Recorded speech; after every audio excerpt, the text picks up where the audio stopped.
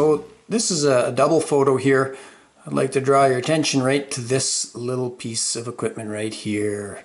So walking out into the woods without a bow saw, or at the very least the blades and the knowledge on how to make a bow saw, can be a real handicap. With a bow saw like this, wood that's this size that you can see right here, this is probably a 12 to 16 inch log. That log suddenly becomes available to me for shelter or for fire. I can fell trees this big and this big if they're too hard to push over, just because I have that one item in my pack or with me. So it makes a major difference when it comes to winter fires, at least up here in the Boreal, where fire is everything to get you through the winter.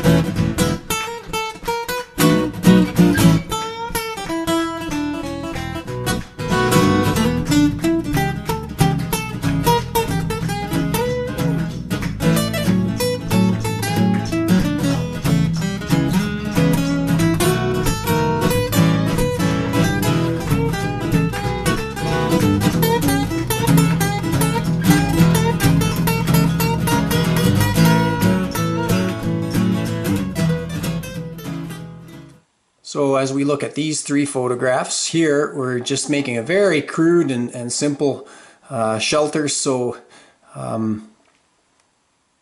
do I got there? There's your pile of logs. You can see the size of logs that I was able to get because I had that saw.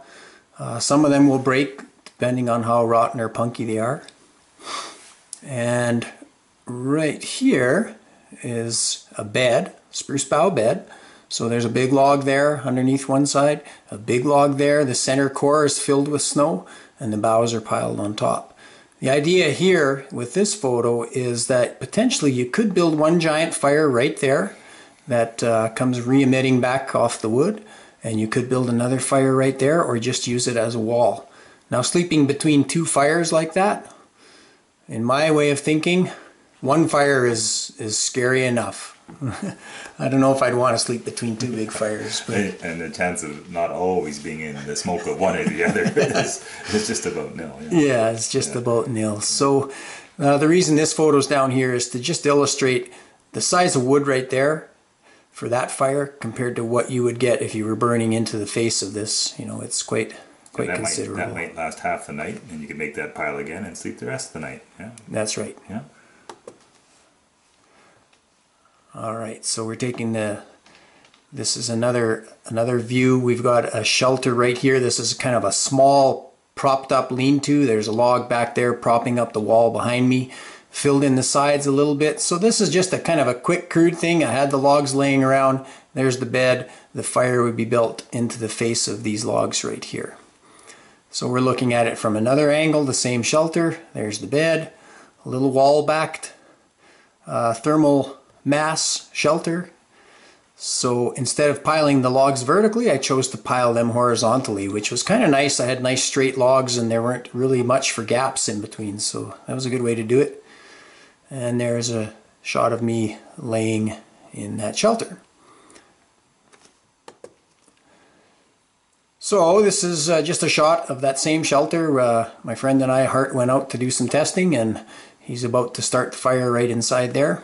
And the next picture, you can see the fire has started into this. And our plan is to burn through this pile of logs right here and see how long it lasts, how many hours or minutes that it lasts without having to add more wood to it. So our test results, this pile of wood right there. Now you see the size of that wood? Test results. This pile of wood burned for almost 3 hours with few adjustments at minus 18 Celsius. Fahrenheit, that would be... Oh, good question. Probably minus or zero? Yeah, 0 or minus 10. Yeah. So the logs were cut to body length, so as long as I am tall. And the logs on the backside here had snow mixed in and wet wood to lengthen the burn time. So when we first lit that fire, we found the logs were so dry it was burning faster than we wanted. So we actually threw snow on the back to slow it down a bit. And we got 3 hours out of it with very few adjustments. You know, we might have had to push here and push there, but we never had to add wood. The next day, we were out there because these big fires, they tend to burn into the ground and they can start ground fires. So we just dug that up. We wanted to be sure. So we went out there and dug into the ground. And this is just illustrating that you should be able to bury your fingers right into the whole fire area without feeling any warm spots whatsoever. So you keep mixing and sifting in the snow until it's completely out. Here's a quickie shelter, fallen log, cattails, bark and other pieces of wood. The bark actually came right off of this log right like that. So a quick shelter in a hurry in a rainstorm, or you know, you just got to hunker down for a few hours. It's not going to be warm because it's not really conducive to lighting a fire, but you can crawl into this and be somewhat protected from maybe a short storm, a short rainstorm. And here's another view of it. Yeah, I can see the nice, gorgeous, large shards of bark off the balsam poplar. Yeah. What a resource. Yeah. Big shingles, yeah. And that's just the dog, Buddy the dog, standing on top of it. And then here in these next photos, this is inside it. So really simple. This shelter, I bet you I maybe spent 15 to 20 minutes on it. Probably 10 minutes because all the bark was right there and all the pieces of wood from that fallen tree. So it gave me the whole shelter. The only thing I had to do was walk to the lakeshore and get a bed. And there I am laying in there taking a shot. So really nice. Alright, let's look at a bush bed. Kelly, you slept on a lot of these, hey? Now, it's just what I had was very large logs, so you don't have to use logs this big. These are quite thick logs for the bed, but in any case, 1, 2, 3 logs laid down first, and then another log laid across the length of your body, and then another one after that, and then these are green saplings. These look like, to me, Saskatoon. Probably more than I needed in there. There looks to be 10 or 12 in there. And that gives you a bit of a springiness to your mattress, which is quite nice. And then boughs placed on top. Spruce boughs, pine boughs, fir boughs.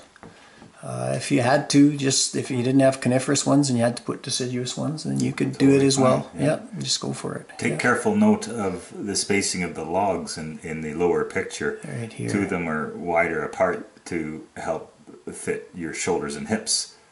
Shoulders and hips. Right, yeah. And then under the legs. Yeah.